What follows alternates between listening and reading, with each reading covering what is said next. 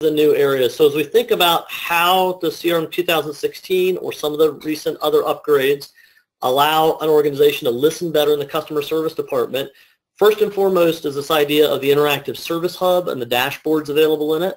We'll look at queues. Those have been around for a while, but they've gotten a pretty significant update. We'll talk about auto record creation and generally about integration improvements. So the first thing to show you is, actually the very first thing I want to show you is this. This is a new part of the settings area. It's called service management inside of CRM. That area didn't exist before, and as you can see, if you'd gone and looked at anything like this before, you'd kind of had templates and that was about it. A few of these other things were scattered around in various places. Now we've got about a page and a half of different things we can do to configure the solution from within this area. So that alone tells you a lot about how much of an update the service area of CRM has received. We're actually going to come back to that and drill into some of those areas in just a minute. What I'm in right now is what's called the Interactive Service Hub. So what you should know about this in general, if you're a CRM administrator or supporting a group of CRM users, this is only available for customer service right now, but this is the new user interface that you'll probably see gradually roll across all the different parts of CRM over the next several releases. So you'll start to see more sales and marketing functionality all with the same kind of look and feel. You can still use the classic interface, or you can come over and use this interface. I don't know if Microsoft will keep it that way and allow you to toggle, or if the plan is to long-term turn off the old interface and switch this one on. But this one's got a lot of interesting functionality in it. We're going to spend a lot of time in it today. So I'm putting this under almost all the categories, by the way, because it touches on all parts of listen, understand, connect, and know. So if I look at this interactive service experience, I can see that I've got what feels a lot like a dashboard in CRM, but it combines this new type of view also. And it's very interactive, so if I change something about this, for instance, if I change this to look at today's information, it's going to blank everything out because this is a demo I set up about 3 months ago. So you can see my dashboards, my individual charts and views are now all tied in. They're linked together. They're interactive one with another. So when I change one thing, the entire page changes to show me what I'm looking at. It's also interactive in the sense that I can now look at my workload and try to work it based on what I see here. For example, let's say I'm a subject matter expert in the Contoso M0125. If I click that tag, I'm immediately going to be taken to see just the cases that have to do with that particular product. And if I want to turn off the filters, I can do that here.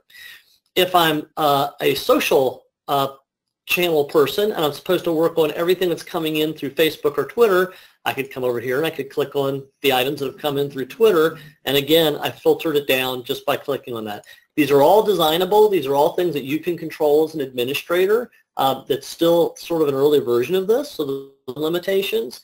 But your views now are actually little forms. So where you used to have a view and you would say, you know, here's what's going to appear in each row, now my views are cards, is what they're called. So it's a form type called card, and I can have as many lines as I want on it, and I can even have it set up so I can zoom into it. I don't think I have this one set up to zoom in for more information, but I could do that if I wanted to set it up. And I can multi-select these just like I could other views before and perform operations against those.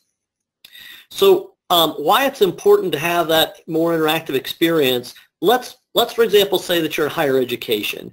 And maybe you have issues associated with students where time is going to play a factor. For instance, let's say a student may not get admitted on time, or maybe doesn't graduate on time as they're expecting to if you don't resolve a specific case for them, like, am I doing everything I need to do to fulfill the requirements for my degree? So you might have to balance that with other issues that may have to do with something like housing, or maybe a professor's logged an issue with a lecture hall that's not time intensive.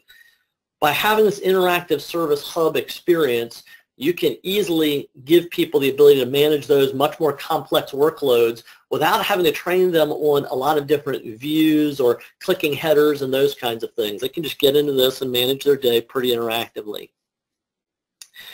Now, another thing, we're going to spend a lot of time in the Interactive Service Hub. This is another part of the Interactive Service Hub. So I'm going to switch to this view. This is queues.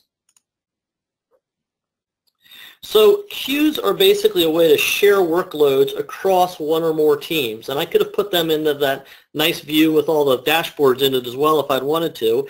But as an example, let's say you have incoming customer issues, and the first available person with access to the queue could take it out of the queue and handle it. But items might also get reassigned based on priority, channel, subject matter expertise, or escalation. So as a specific example, let's say you have a case come into a queue, and the person who's looking at that queue says, you know, I don't have the expertise to work this item. I can just come in here and I can reassign it to someone else. I can route it to someone else who has the expertise to work it. I can also put records of any type into a queue. You can see these first 4 are accounts. The rest of them are cases. So you can have things in queues such as cases that people need to work. You could have different queues by case type. So you could have a social queue versus an email queue. And you could have non-case queues as well. So you might say, we've got a queue of orders that need to be processed. I want to put those in a queue, and then the first customer service rep who's available can go ahead and push those orders through, or the first order off the top of the shelf. So these are very flexible. You can share workloads across a diverse range of people using queues, and they can work with any record type. So they've gotten a pretty significant upgrade since I think 2013 is where most of this new functionality came in. If I go back to the service management area, there's another new area here called auto record creation. So if we take a look at this, I'll open this up a little bit. Auto record creation allows channel data coming from other sources into CRM. So what the heck does that mean?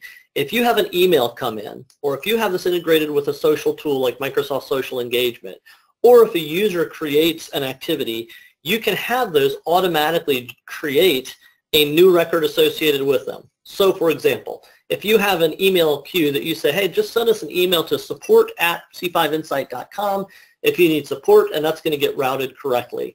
Well, you can have that automatically create a case. So as soon as something comes into that support queue, into that support email address, it can automatically create a case in CRM.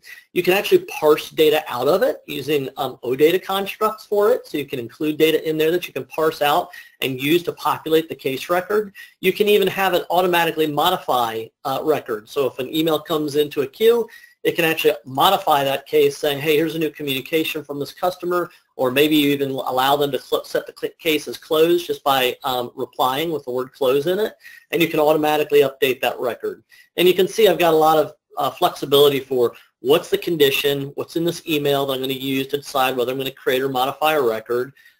Almost like workflows, for here I can have actions to create records of any type with full mail merge type of capabilities here, but I can also have other actions too. So I can update this record or other records. I can respond with an email. I can fire off a workflow or something like that. So auto record creation is basically a way of doing integration without having to write a lot of code or have a custom integration tool. And it works smoothly. Not for all circumstances, but it works well for many things.